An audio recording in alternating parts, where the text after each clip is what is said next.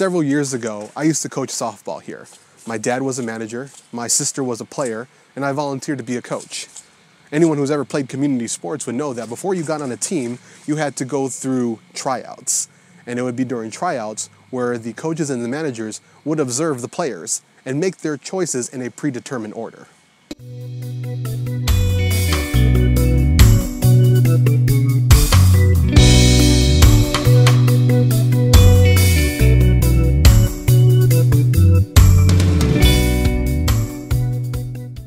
Generally, you would want to pick the most skilled and competent players. That way you would have a competitive team going into the next season. However, that was not our approach. In fact, we would pick the players who maybe were not all that great, but had the most to learn. I played baseball throughout all my childhood and well into high school.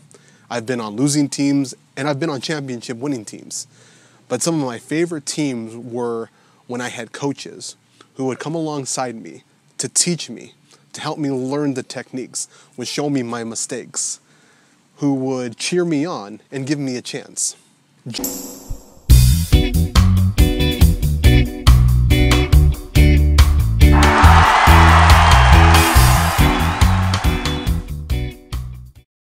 In the first week in the book of Mark, we went over the introduction of John the Baptist and why he was baptizing in the Jordan River.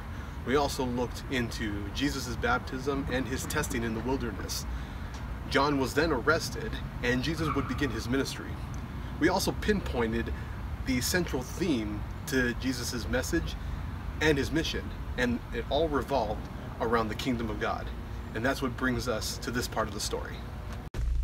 As Jesus walked beside the Sea of Galilee, he saw Simon and his brother Andrew casting a net into the lake, for they were fishermen.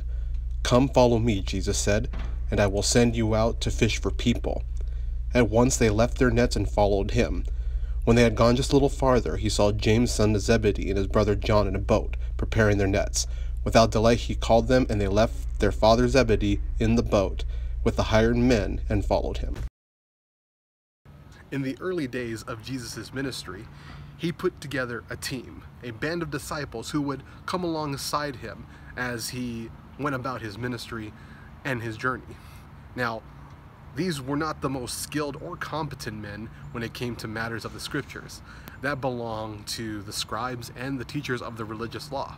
These were just ordinary people who would wake up, go to work to take care of their family.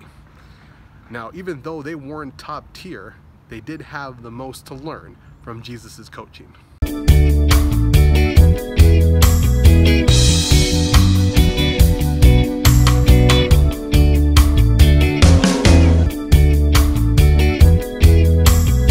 Let me ask you this question. If some random unknown person were to come up to you and say, "Follow me," would you do it? Of course not. That would be foolish. However, Jesus was not some random unknown person at this time. In fact, he has made quite a name for himself, being an incredible teacher and speaker of the scriptures. And it was considered a great honor to be asked to be a disciple of a renowned rabbi. These men, they were fishermen by trade. And Jesus was making them into fishermen of men. And what does that mean? Well, it's simple. Just as fishermen would go out and try to catch as many fish as possible to bring back to the marketplace, Jesus was making these men go out to bring as many people back into God's family. And it's the same story today.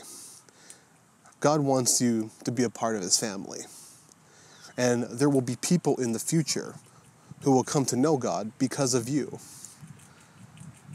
By the end of this season, even though we did not win it in the playoffs, coaching these girls was probably one of the most memorable experiences of my life. I remember the last couple games sitting in the dugout and comparing how these girls were when they first started with us and where they were at that point.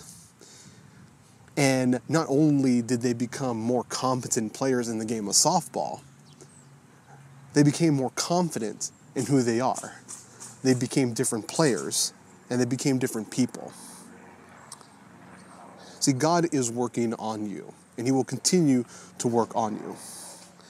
And he wants to not only make you a part of his family, but he's inviting you to participate in something far bigger and far greater than yourself.